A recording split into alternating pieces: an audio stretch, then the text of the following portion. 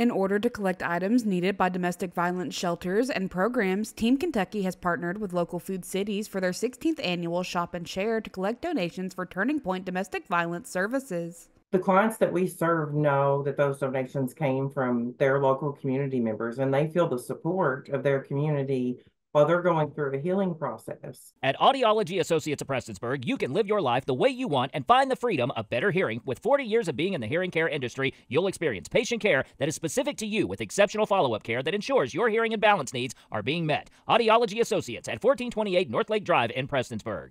Donations will be taken up at the Pikeville Food City on Cassidy Boulevard and the Prestonsburg Food City. Some items Turning Point is in need of include non-perishable food items like soups and pastas, personal hygiene items like shampoo and diapers, and housekeeping items like paper towels and liquid soap. We do provide everything in shelter that the clients need. So we provide all the food and the hygiene items and all the supplies that you would need at home, we provide here for them in the shelter. Volunteers are needed for the donation event. If you would like to volunteer, you can call 606-886-6025. Donations will be taken from 9 a.m. until 5 p.m. at the Pikeville and Prestonsburg Food Cities on Saturday, February 10th.